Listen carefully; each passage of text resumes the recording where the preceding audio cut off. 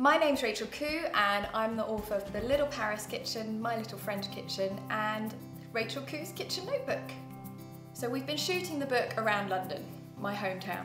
What I find really exciting about British food now is coming back to London and seeing like the innovation, people just taking risks, a lot of street food, so really fun, you know, experimenting and not being too constrained by traditions. What I've enjoyed the most about moving away from French cuisine is the fact I can use spices.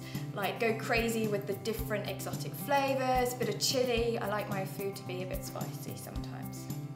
Two things which were most unusual were torte which is a Swiss charred tart.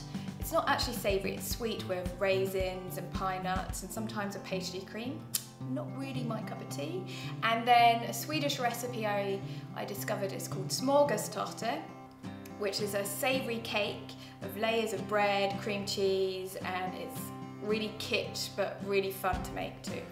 My favourite city that I visited for this book would have to be Istanbul. You know, those flavours of East meets West. It's quite a magical city.